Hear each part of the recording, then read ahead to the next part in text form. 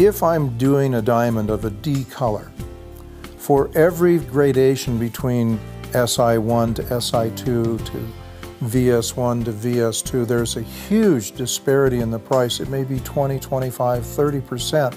And by the time you go from an SI2 to a VVS1, you have over a 400% difference in pricing for things that you can't see in the clarity. But if I take the same disparity of pricing between, let's say, an L colored diamond, which is further down the scale, there might only be 40 or 50% between an SI1 and a VVS1. So the base price of the lower colors is dramatically lower, and the difference between clarity grade to clarity grade is dramatically lower, sometimes as few as 4 and 5% between one clarity grade and another, versus 15 to 20 or 40% between one grade and another in a D or E colored stone. So if you're on a budget, I had a gentleman come in that had $7,000 to spend, and he wanted a 1 carat D flawless.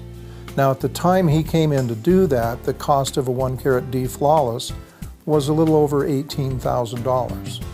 It's much more than that today. But we were able to get him into an F color, which is only 2 color grades lower, and in a an SI1, and give him change from the $7,000 that he wanted. And had he needed to be even further down in color, I'm sure we could have done that too. But so we took the various cut, color, clarity, carat weight, and the amount of money that he had to spend, and we adjusted each one of those factors in order to keep him actually under his budget.